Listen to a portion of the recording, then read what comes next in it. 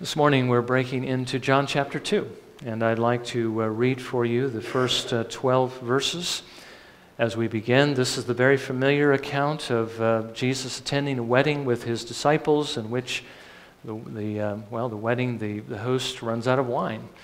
And Jesus very graciously makes wine out of water in order to honor that particular celebration, but also to reveal his glory to his disciples. So let's read about it, beginning in verse 1. John writes this: "On the third day there was a wedding in Cana of Galilee, and the mother of Jesus was there, and both Jesus and his disciples were invited to the wedding. When the wine ran out, the mother of Jesus said to him, 'They have no wine.' And Jesus said to her, 'Woman, what does that have to do with us? My hour has not yet come.' His mother said to the servants, 'Whatever he says to you, do it.' Now there were 6 stone water pots set there for the Jewish custom of purification, containing 20 or 30 gallons each. Jesus said to them, 'Fill the water pots with water.' So they filled them up to the brim. And he said to them, 'Draw some out now and take it to the head waiter.' So they took it to him. When the head waiter tasted the water, which had become wine, and did not know where it came from, but the servants who had drawn the water knew, the head waiter called the bridegroom and said to him, 'Every man serves the good wine first, and when the people have drunk freely, then he serves the poorer wine. But you have kept the good wine until now.' This beginning of his signs Jesus did in Cana of Galilee, and manifested his glory, and his disciples believed in him. After this, he went down to Capernaum, he and his mother, and his brothers, and his disciples, and they stayed there a few days." So in the reading of God's word, may he again bless his word to our hearing this morning. Now again, last time we saw the ministry of John the Baptist. We saw John was doing what he had been called to do, which was point Jesus as the Lamb of God, to point to him as the only sacrifice that God has provided for sin, as the only payment that he will accept for our souls. If you are to be saved, you must trust in Jesus Christ, the Lamb of God. Now 2 of his disciples heard him, and they began to follow Jesus. One of them, whose name was Andrew, first found his brother Simon, and he told him that they had found the Messiah. We see Andrew doing what, again, the Lord calls us to do, going out and finding people we know and telling them about Jesus. Jesus has come to us. He has revealed himself to us. We know him, and we can share him with others. Now, when Simon was brought to Jesus, Jesus saw him, and he said that his name would be changed from Simon to Cephas, or to Petros, Peter, because of what the Father would later reveal to him at Caesarea Philippi about who Jesus really is. You are the Christ, the Son of the living God. And that is the message John wants us to see. And that is the message that we are to proclaim to others. We saw that Jesus then went into Galilee and he found Philip. And he called Philip to follow him. And Philip did. But Philip immediately went out and he found Nathanael and told him that they had found the one Moses and the prophets were pointing to, Jesus of Nazareth. Now at first Nathanael didn't want to believe because Messiah was supposed to come from Bethlehem and not from Nazareth. But when he came to Jesus, Jesus changed his mind, which Jesus will do in those he is calling to himself. Jesus first of all showed Nathanael that he knew him. Here is an Israelite in whom is no deceit. Here is one who is genuine. Here is one that isn't just putting on an act. Here is somebody who has actually already had his heart changed by the grace of God. And you see, that's what will be true of you and true of me if we really know him. We won't just be acting like Christians. We will be genuine Christians. Nathanael asked him, "How do you know me?" Well, he said, "Before Philip called you when you were under the fig tree, I saw you." Now, I think since Nathanael's heart was already the Lord's, this was all the proof he needed. And so Nathanael said, "You are the Son of God. You are the King of Israel." Jesus said to him, "Because I said I saw you under the fig tree, do you believe? You will see greater things than these. You will see the heavens opened and the angels of God ascending and descending upon the Son of Man." Now remember, just as the Lord sent his angels to minister to Jacob when he was on his way to Paddan Aram, so Jesus was saying the Lord would send his angels upon him, upon his son, to minister to him and to minister through him, to bring down, as it were, new revelations and to bring down, as it were, new miracles and signs. In other words, God was going to work through this man, Christ Jesus, who is God in human flesh. But let's not forget, he is fully man and had the limitations of man. And so he needed that work, as it were, to empower him to do what it is that he would do. Now this morning, we see the first of these miracles, the first of these signs by which Jesus would reveal who he was, that John would choose to record to prove that Jesus is the Messiah, that he is the Son of God. Now what I'd like us to do is consider three things from this text this morning. First, the setting of the text, that Jesus and his disciples are invited to a wedding, and that they honor that wedding by coming. Secondly, the miracle that Jesus performs. He turns water into wine. And then thirdly, the results. He reveals his glory through this, and his disciples believe in him, which is what these miracles are meant to do for us, to show us the glory of God, so that we might believe on the Lord Jesus Christ. Now first we see Jesus and his disciples present at a wedding celebration. We read in verses 1 and 2. On the third day there was a wedding in Cana of Galilee, and the mother of Jesus was there. And both Jesus and his disciples were invited to the wedding. Now John tells us that this took place on the third day. What exactly he meant by that, we don't know. It could have meant the third day after Jesus and his disciples arrived in Galilee, or it might have meant it was the third day, it was a 3-day journey from where they had previously been. But on this particular day, there was a special event. There was a wedding. And I think we'd have to assume that this wedding was of somebody that Jesus knew, perhaps a relative, perhaps a friend, because his mother was there. And his brothers apparently were there because they were traveling with Jesus, we see in the last verse. And his disciples were also invited to this wedding. Now, one thing that maybe isn't immediately clear is that Jesus' ministry has already begun. This isn't something he did prior to the beginning of his ministry. This is in the course of his ministry. We've already seen that Jesus gathered 4 of his disciples. And actually, as I've looked through the Gospel of John, I don't see any more collected past those first 4, so I think we should assume that by this time he had all 12. It's also possible that there were others who were following him by this time, because the word disciple, remember, is a broader term than apostle. There were many disciples, but there were only 12 apostles. So it's possible that others were also attending the wedding with him. He may have gathered by this time perhaps a small crowd.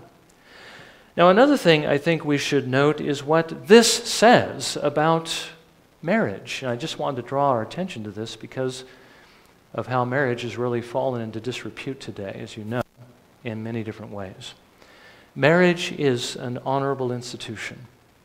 Marriage is a covenant that is ordained by the Lord between one man and one woman for mutual care and love and support of one another. And we see that our Lord honored this event by his attendance. I mean, our Lord Jesus Christ obviously was not anti-sociable. He didn't stay away from events like this, but he honored them because these were things instituted by his Father. Now again, I said that because it's becoming increasingly rare today to see a man and a woman get married. I mean, oftentimes they live together, or marriage doesn't even seem to come into the picture. It's kind of like a last step if you're sure you want to cement this relationship together. It's becoming increasingly rare to see a man and a woman keep themselves sexually pure before they get married. And if a man and a woman get married, it's becoming increasingly rare to see them actually remain faithful to one another. But you see, this is God's will, and we need to remember that. Society does not dictate to us what we should do. God is the one who tells us. And he tells us that marriage is between a man and a woman. And he tells us what it is and what it is that we must wait for until we get married. And he tells us it is for life. By the way, we're going to deal with marriage this evening, and we'll be able to plunge a little more deeply into it then. But this is what marriage is, and this is how we will see it, this is how we will honor it, this is how we will hold it up as the Lord will have us to, if we know Him, if we love Him. We will honor God in our marriages, and if we're not married, we will wait for what the Lord has told us we must wait for until we get married. We will live sexually pure lives. That's what those who love the Lord want to do, because that's what God wants. And so first of all, we see Jesus present at a wedding celebration in order to honor that event. But next we see the miracle, of course, that John wants to point out to us, the one he selects to record, by which Jesus reveals His glory. And it's really quite an unusual miracle. Of all the different things Jesus did, this seems like an interesting one for Him to pick. He turns the water into wine. Now in verse 3 we read this: "When the wine ran out, the mother of Jesus said to Him, 'They have no wine.'" Now John tells us basically a minor crisis rose at this celebration. Apparently those who planned it didn't count on maybe so many people attending, or that the people would be as thirsty as they were. They likely had the same problem that we have today. When you're having some kind of celebration, those of you who have planned weddings, you invite so many people, you try to figure out how many people are going to be there, you ask for an RSVP, and most people usually don't. And you really don't know how many people are going to show up at that event. Apparently they misplanned what they expected to see. But being concerned about how this was going to affect the celebration, and obviously knowing by this time what Jesus was capable of doing, Mary comes to Jesus to see if He might do something about it. I mean, she knew He must be able to, otherwise she wouldn't have asked. And what she said, I think we need to understand here, was not to inform Jesus of something in the hopes that, perhaps He would do something about it. I think she was asking Him to do something. They have no wine. And clearly this is how Jesus understood what she said to Him because of His response. He says in verse 4, "Woman, what does that have to do with us?" Sometimes we read that and we say, well, that seemed kind of rude on the part of Jesus to say that. Why are you talking to me about the wine? That has really nothing to do with me. And I think other translations, Jesus says something like this: "Woman, what do I have to do with you?" It's kind of like, leave me out of this, or take care of it yourself. But that's not what He was saying. What Jesus is actually saying is this: you're not the host, and I'm not the head waiter, and this really isn't our responsibility. You see, it's not your responsibility, Mary, it's not my responsibility. And He further reminds her of this in verse 4, "My hour has not yet come." Now, this, I think, tells us the main reason behind what Jesus was saying and why it seems like He was being a bit reluctant to do anything about the situation. And that's because the time had not yet come when He would clearly reveal to the world, or at least to His people Israel, who He was. That is, God's Messiah. Because in so doing, we know it was going to turn up the world's hatred against Him and would hasten, as it were, His rejection and His crucifixion. His hour had not yet come. His brothers would later challenge Him to reveal Himself at the Feast of Booths in John chapter 7, but He will say this in verse 6, "My time is not yet here, but your time is always opportune." What time is He referring to? The time where He would reveal Himself clearly as the Messiah. He will later say this when He teaches in the treasury of the temple, that He wasn't arrested yet, or John will point this out, because it wasn't yet His time in chapter 8, verse 20. These words He spoke in the treasury as He taught in the temple, and no one seized Him, because His hour had not yet come. But as we well know, that time would come when He would clearly reveal who it was that He was, and He would lay down His life. He says in John chapter 12, verses 23 through 24, "The hour has come for the Son of Man to be glorified. Truly, truly, I say to you, unless a grain of wheat falls into the earth and dies, it remains alone. But if it dies, it bears much fruit. Let me just remind you, Jesus was telling them here it was necessary for him to die, otherwise you and I could not have life. But if he were to die and raise again from the dead, we could also live, can be raised from the dead. We can have life. But I want you to notice again, getting back to our text, even though it was not the hour yet for Jesus to reveal himself, he was still willing to honor the celebration in a very guarded way by helping. In verse 5, we read, his mother said to the servants, "Whatever he says to you, do it." Now again, notice, I don't think Mary was trying to force Jesus' hand, compelling him to do something when he really didn't want to do something. I think she understood he was willing to help. And so she calls the servants together and says, "Listen to Jesus. He's going to tell you now what it is you are to do." Well, Jesus is going to take care of the problem. They ran out of wine, so he's going to make some more wine. But where is he going to put the wine? In verse 6 we read this. Now there were 6 stone water pots set there for the Jewish custom of purification, containing 20 or 30 gallons each. And by that he didn't mean, well, okay, here were vessels that happened to be in the house that were set there that were being purified because something unclean had happened to them. But these were basically the water pots that were provided by the host for the ceremonial washing of the hands and feet as the people were gathering together to celebrate the wedding. You know, when you're coming off the street, as we see in the Last Supper, Jesus girds himself with a towel, he washes the disciples' feet. This is what that water was for the people to ceremonially purify themselves as they come into the wedding. Now apparently these vessels, these pots, water pots, were almost empty because those who had invited or were invited had already used the water that they contained. I mean, all the guests were there. They had already gone through the ceremonial purification. And so Jesus in verses 7 through 10 says this to the servants, "Fill the water pots with water." So they filled them up to the brim. And he said to them, "Draw some out now and take it to the head waiter." So they took it to him. When the head waiter tasted the water which had become wine and did not know where it came from, but the servants who had drawn the water knew, the head waiter called the bridegroom and said to him, "Every man serves the good wine first, and when the people have drunk freely, then he serves the poorer wine. But you have kept the good wine until now." He was surprised by the quality of this wine. Now, notice, water went into the pots, but wine came out. And not just any wine, but the best wine. Now, was this some kind of trick that Jesus was performing here? Were these like trick water pots where you put water in and wine comes out? Well, we don't read anywhere in the text that the people were upset because they had to wash themselves in wine when they came into the wedding feast. There was water in them before.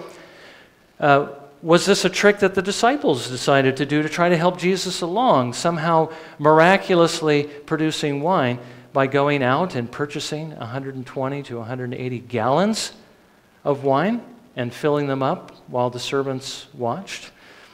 Well, really, they wouldn't have had the opportunity to do that even if they wanted to, because they poured water in to these empty pots and they immediately drew wine out. Jesus performed a miracle.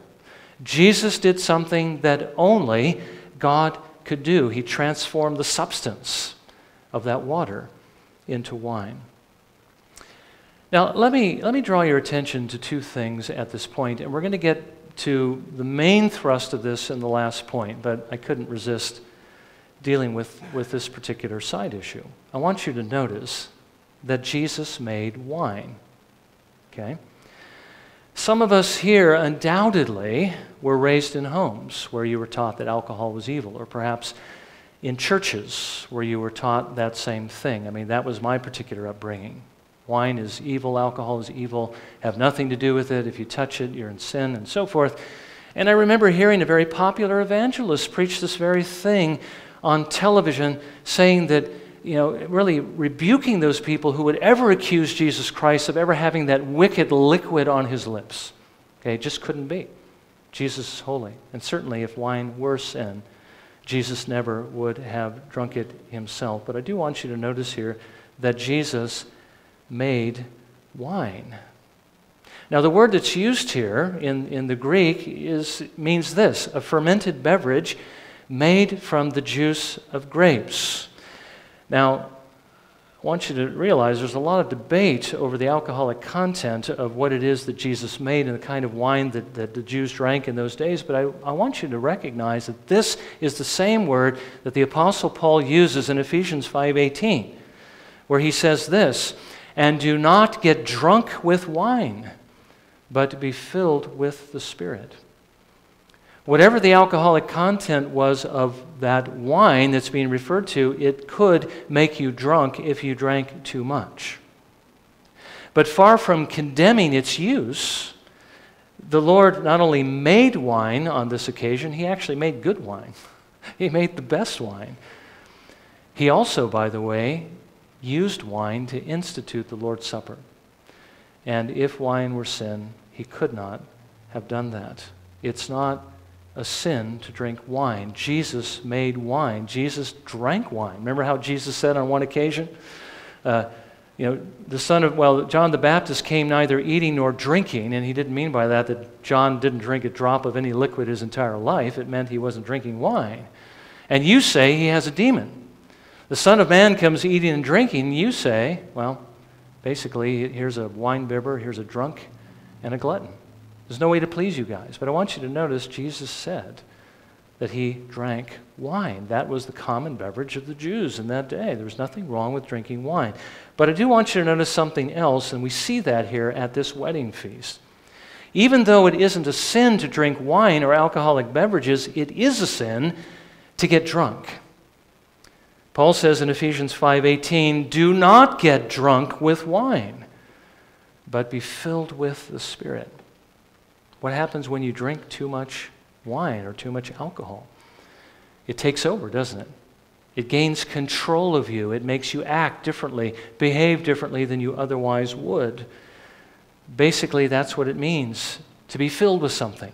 It means to be under its control. You are not to be under the control of wine. You are not to be under the control of anything, Paul says, but the Spirit of God. Be filled with the Spirit. If you are to live the kind of life that God calls you to live, you have to be controlled by the Spirit. If you're not, all you're going to do is sin. And of course, Jesus is the only one who can give you that Spirit. You need to come to Him. Now, the Jews knew that it was a sin to be drunk. They knew it was God's will, that they shouldn't be under its influence and control, which is why no one at this wedding was drunk.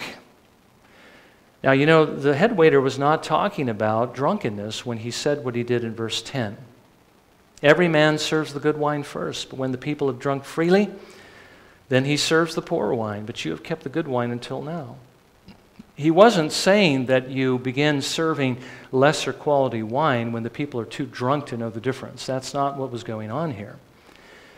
What he means by this is you won't be able to distinguish between good wine and bad wine if you've drunk enough of it to basically take that sharpness out of your taste buds. Let me give you an example.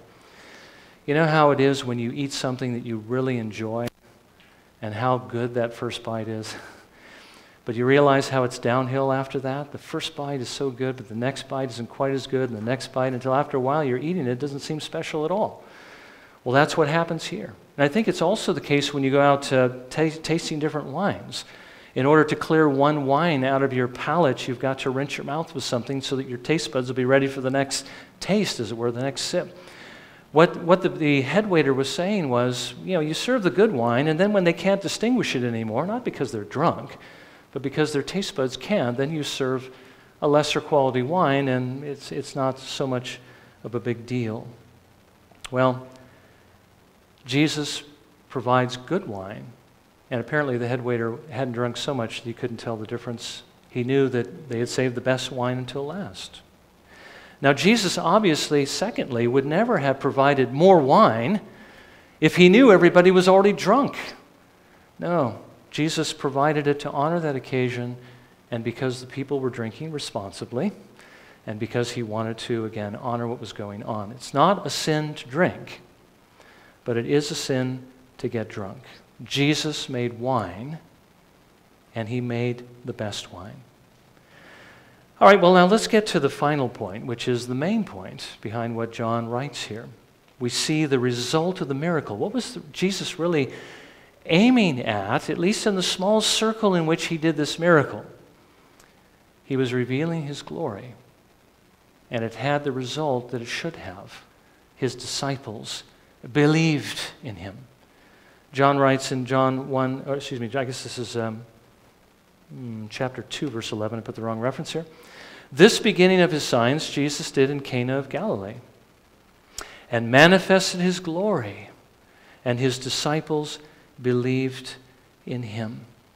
This was the reason Jesus did this. Jesus turned the water into wine as a sign, as a miracle, to show who he was.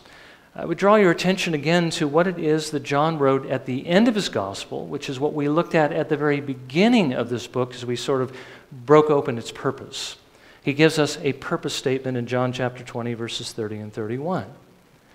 Therefore, many other signs Jesus also performed in the presence of the disciples, which are not written in this book, but these have been written, so that you may believe that Jesus is the Christ, the Son of God, and that believing you may have life in his name. Why was this particular event recorded by John?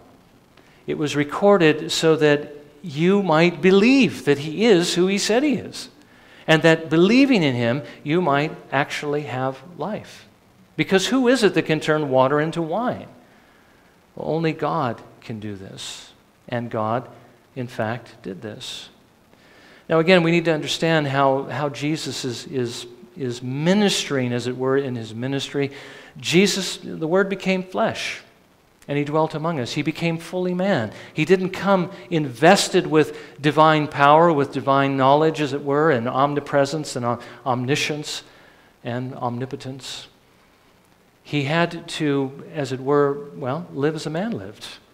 And when these miracles were done, they were done perhaps in a different way than we might think they were done. They were done through the power of the Holy Spirit. We've already seen angels would be ascending and descending, and these works would be being done through him, as God also worked in the past through other men.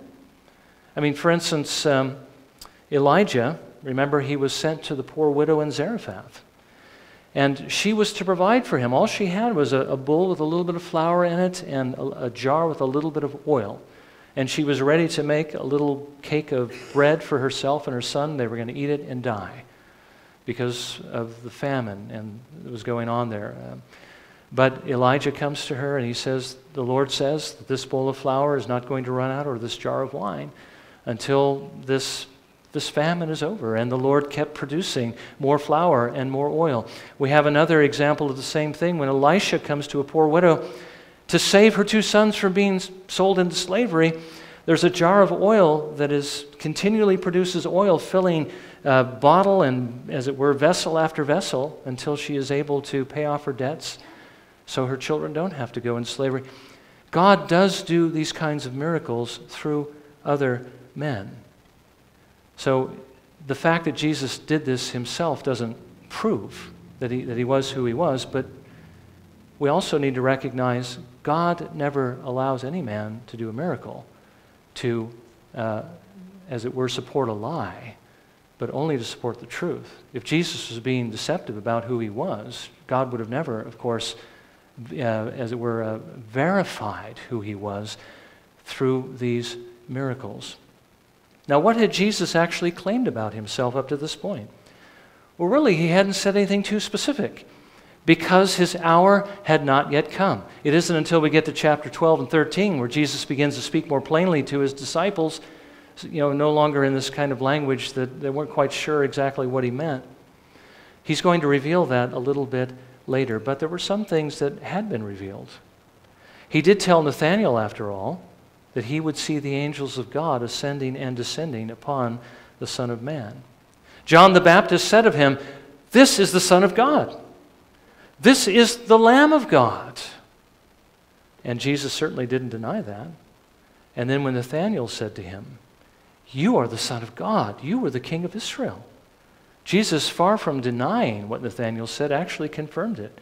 He says in John 1, verse 50, "Because I said to you that I saw you under the fig tree, do you believe? you will see greater things than these. You believe that I am the Son of God and the King of Israel? Jesus didn't deny it. He was confirming it. That's who he was. Now, in this miracle of changing the water into wine, Jesus was simply revealing more of who he was. He was showing us something, I want you to notice, of his glory. Here's where it gets a little bit tricky as far as trying to understand how these things work together. But Jesus, in his divine nature, was working through his human nature to do these miracles, and he was revealing the glory of who he actually was. Again, that's the reason why Jesus came into the world. John chapter 1, verse 14. And the Word became flesh and dwelt among us. And we saw his glory, glory as of the only begotten from the Father, full of grace and truth. Jesus was revealing his glory through this miracle. And we should note it had the effect that it was meant to have on those who were privileged enough to see it. Again, in John chapter 2, verse 11, this beginning of his signs Jesus did in Cana of Galilee and manifested or revealed his glory, and his disciples believed in him. Now, I think it's also possible that maybe some of the servants who saw this believed because they too saw the miracle. But not everybody saw it, okay? It was just to a small circle because his hour hadn't yet come, but he revealed his glory. His disciples saw it, and they believed. To those who have faith, we saw this once before, to those who have faith, more shall be given. That is, more evidence will be given to them of this truth. But to those who don't have faith, even what they have will be taken away from them. They will not be given greater evidence, because what do we see the Jewish leaders do with everything they saw Jesus doing? They saw him doing miracles, and instead of believing on him, they saw those miracles and said, this man has to die. He has to get out of here. Otherwise, the Romans are going to come and take away our place. It just shows the wickedness of their hearts. You see, to those who have faith, Jesus reveals even more of himself, more of his glory. But to those who don't have it, he takes away even what they may have seen. Now, to conclude this section, we see that Jesus went down to Capernaum.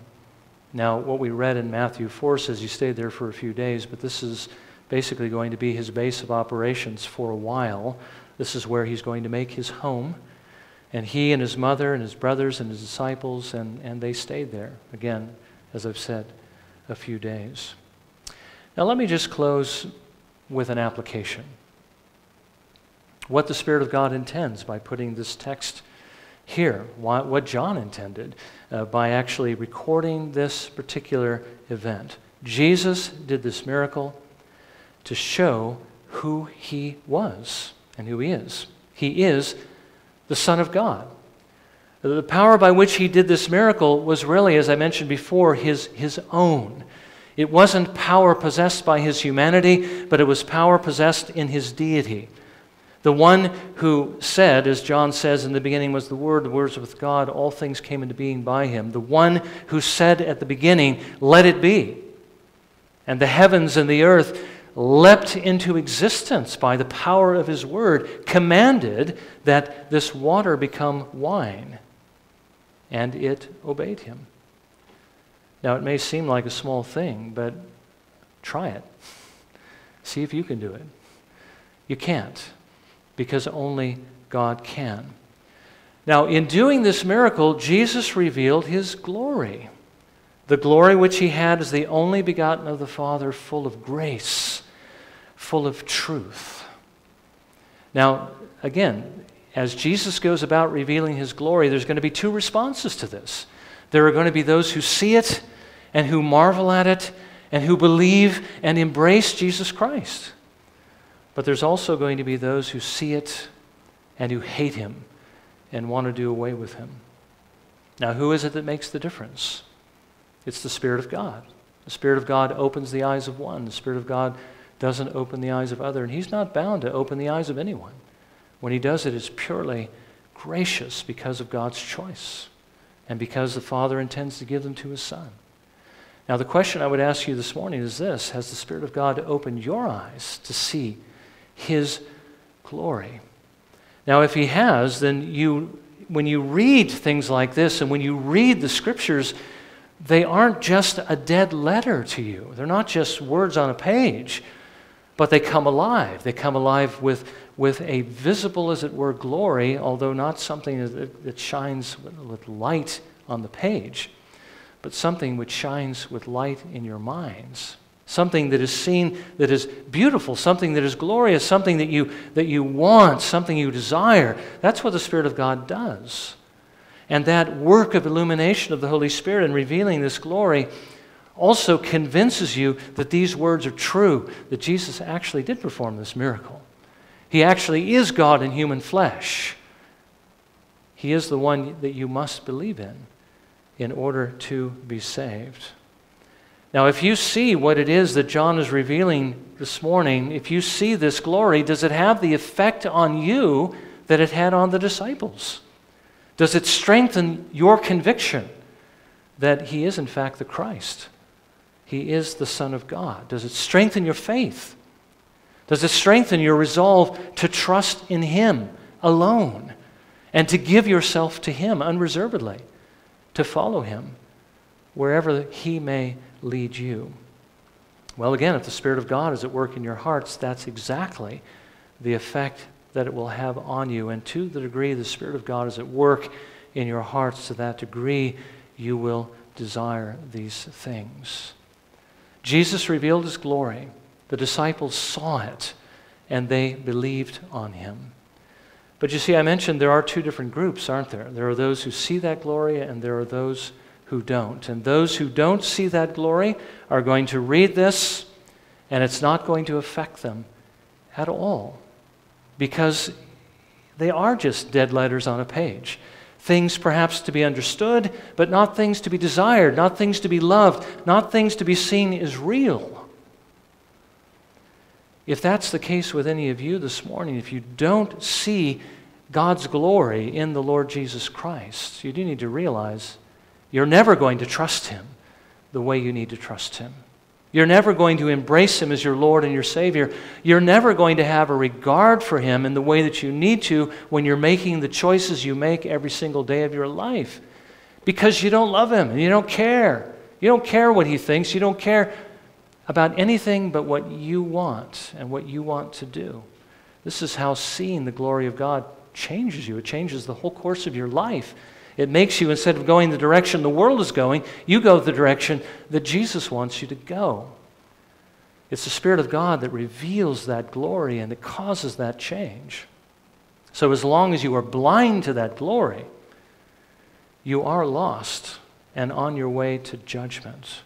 If you don't see that glory this morning, you need to pray that God would give you His Holy Spirit, that the Spirit of God would open your eyes and change your heart so that you would come to Jesus, truly come to Him in your heart and trust Him. Place your whole hope of heaven on Him. And of course, turn away from your sins so that trusting in Jesus Christ and believing on Him, you might actually have eternal life, which is not just a duration of life, but it is a quality of life. That you would have that divine nature, you would have the Spirit of God living in you, acting through you, making you more like Jesus Christ, so that you will do as we saw Jesus did at the beginning in Matthew chapter 4. When you're tempted by the devil, you don't just fall in with him and say, sure, I'll take you up on that. But you say, that isn't God's will for my life. God's will is this. This is what is written. And that is what I will do. May God give us grace to see that glory and to be drawn out to Christ, to trust in Him, to turn from our sins, that we may have eternal life and that we may follow Jesus Christ. That's essential if we're going to come to the table. We can't just be living any way we want to live. We just can't be living our own lives. We need to be living as the Lord calls us to live. If the life of Christ is in you, this table is for you. But if that life isn't in you, it isn't. Let's bow in a moment of prayer and let's ask the Lord to begin to prepare us to come to the table. But let's judge ourselves particularly on this. Have we seen the glory of God? Do we really love Jesus Christ? Are we really following him? Or are we still blind and have yet the need for our eyes to be open? And then let's ask the Lord accordingly to grant to us what it is we need. So let's spend a few moments in prayer.